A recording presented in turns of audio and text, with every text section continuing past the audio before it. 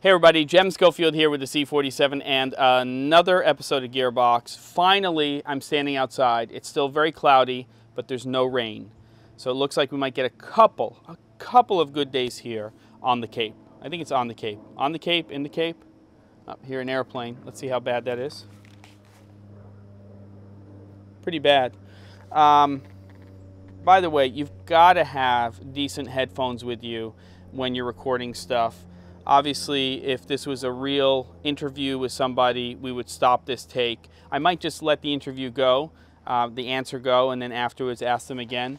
But that airplane would definitely be distracting, especially if I was trying to cut part of one question in with another one.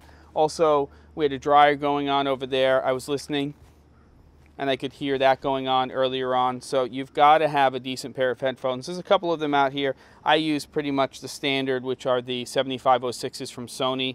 They cost about 90 or 100 bucks. But you've got to have these in your kit. There's the sun. So now the light's going to change considerably.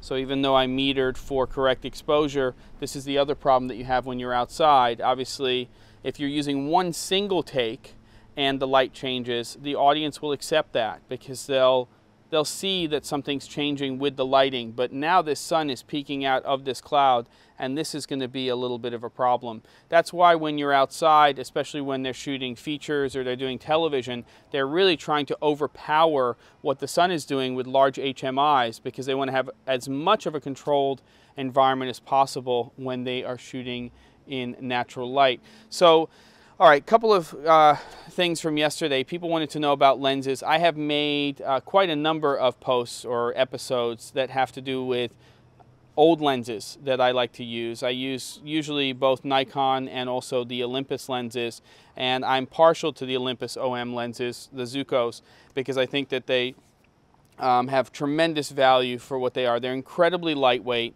The optics on them are really, really nice. And some of them, even though they have some softness to them, they just have sort of a beauty to them that I really, really love. And so I'm going to link you guys to some older episodes. Philip Bloom just did an episode on lenses, or a post, so I'll send you guys to that. Actually, one of the people who watches the C47 actually did a comment post on that, which is something that Philip posted, I don't know, 2 or 3 days ago. And that talks about a lot of the newer glass, L glass and Canon glass, that you can use with DSLR cameras for video.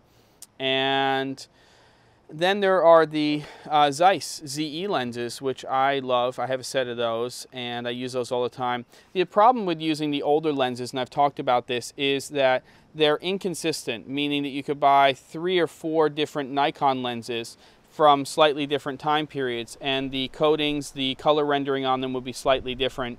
And let me just see what's happening audio-wise. And it's not too bad. I have a dead cat on here, so that's helping.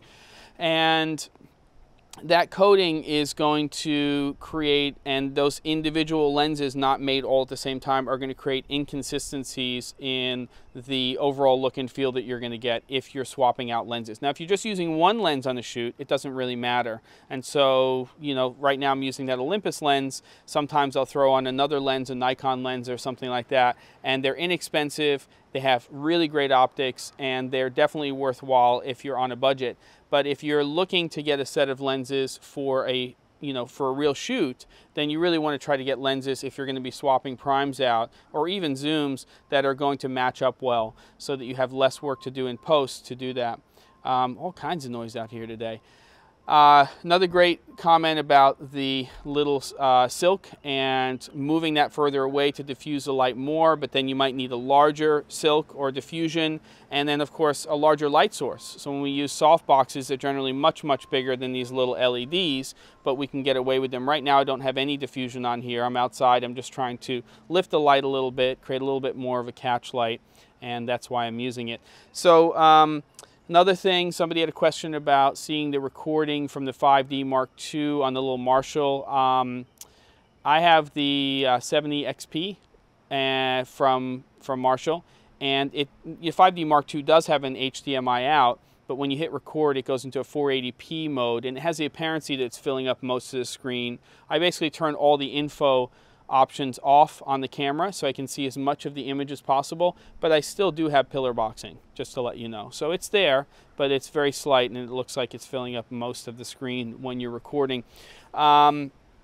What else do I have to talk to you guys about? Oh, sometimes people want to know about my work. So I have a rough cut of a project that I just did for an organization, a nonprofit called the Foundation for Jewish Camp, and I got hired to do a fundraising video for them for this program they do every year called Cornerstone, which is where they basically take third-year counselors and they bring them into a specialized program that allows them to help create the curriculum for that year's camp that they're involved with. And so it's camps from all over the country, and actually I think even from Canada, and they all come together for a week. And we went down, and I have some older episodes from that shoot, which I'll also link to at least one of here. Birds are going crazy here. And you guys can see at least a rough cut of what that shoot kind of became, just to get an idea. We're using a lot of snap zooms on the camera, a lot less of the sort of dolly moves, but all shot on the 5D Mark II. And yeah, there you go. I talk about the lighting setup a little bit in these other episodes that I'll link back to from earlier on. And I think that's it for today. I'm happy that I'm outside, and I will see you guys next time on Gearbox.